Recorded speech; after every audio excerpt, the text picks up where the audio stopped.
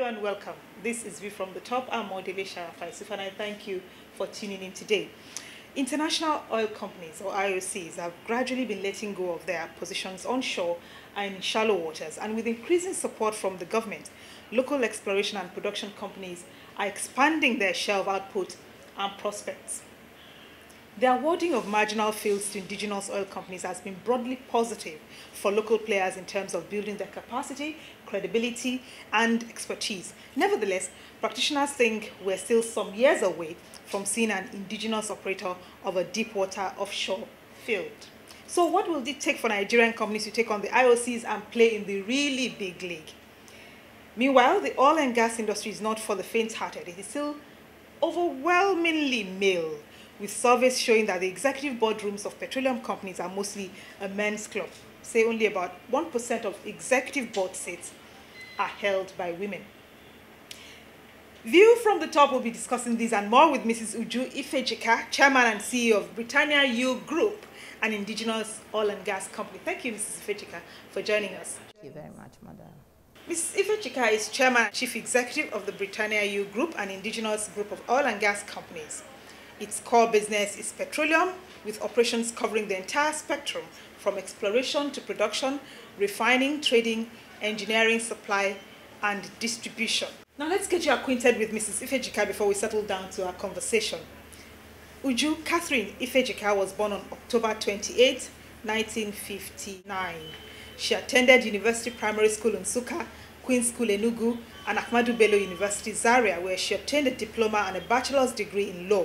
She was called to the bar in 1986. For 20 years, she worked at Texaco, which later merged with Chevron, rising from the position of junior counsel to the post of regional company secretary and manager public and government affairs, covering businesses in Cameroon, Togo, Benin Republic, Cote d'Ivoire, and the DRC. She took an early retirement in 2007 to nurture Britannia U. Mrs. Ifejika is a member of the Nigeria Bar Association, a fellow of the Institute of Arbitration and Conciliation, and a member of the Institute of Chartered Secretaries and Administrators. Let me start by asking you, your company's operations covers the entire spectrum, from exploration to production, refining, trading, supply, and distribution, which stands it out among its contemporaries in the continent. But have you ever worried that you're biting off more than you can chew? You see, I don't think so. For the simple reason that we want to have a one-stop shop company. What do I mean by that? Every single one of the companies that I formed after Britannia U, exploration and production, was born out of the experience that I had when we were starting off. For example, the subsurface engineering company came up, data appraisal, came up because I drilled a dry hole, and we lost $23 million. So for me, how did we drill a dry hole? Our technical partners then, Energy Equity Resources, they did the data, finding the coordinates where we're going to drill. And then trusting them that they're an international organization, so they have better equipment and knowledge to be able to have better coordinates than the local companies. And we went and drilled, and we found out that we crossed a major fault. And that fault, from the rock sedimentation, if you're a good geologist, you should know that, the sequence of the rock formation, that this particular place where we put our coordinate shouldn't have been one of the selected points. So after that, we got other consultants to now give us new coordinates, and we drilled and found oil. What I did was that I said to myself, if I had a company that is well equipped with all the softwares you can think of, what will happen is that instead of a consultant taking 2 weeks or 3 weeks to QC my data and then to come up with coordinates, my team, because this will be a subsidiary or an affiliate of the company, this is their job. So they will go ahead and go, deal with the interpretation day in, day out. something you did in 2 weeks and something is going to do in 6 months, there's no way you can have the same result.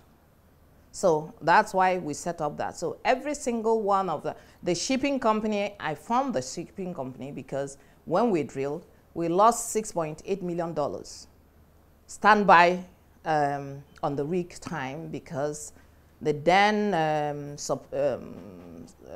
boat company that we used, Tidewaters, their boats were not okay. So, and there was nothing you could do. The rigs are tied with the vessels. So what I did was I said, look, I can maintain my boat better.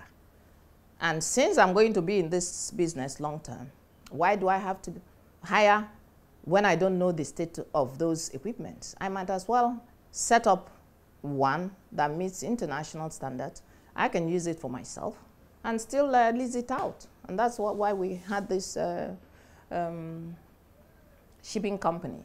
And then for the import, the downstream, you know, we started off as exploration and production company. You know that you cannot start exploration and production company and just hit the oil like that. You need cash flow to be able to pay your salary, to be able to meet your immediate needs. So I figured that the best way, instead of going to borrow, and then I might as well borrow one time and then go and import products, sell. That gives me a cash flow on one side to meet my immediate needs, pending when we will start.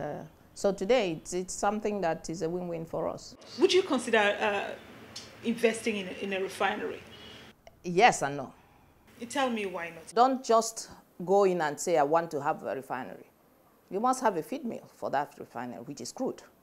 What is going to happen? You want me to invest and start begging somebody in NNPC or somebody in government to give you crude? No. For me to invest, because this investment is capital intensive and you need return on capital employed.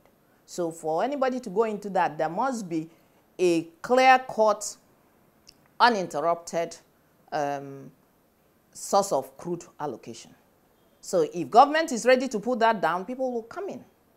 And they have to have a clear policy that is for long term. National Assembly will have to okay it. That even if today President Buhari is going to leave, the next president will not come in and say, look, because I don't like his face, I'm going to cancel it. Because this has nothing to do with investment opportunities. This is economy that runs, that's the wheel upon which the country runs on.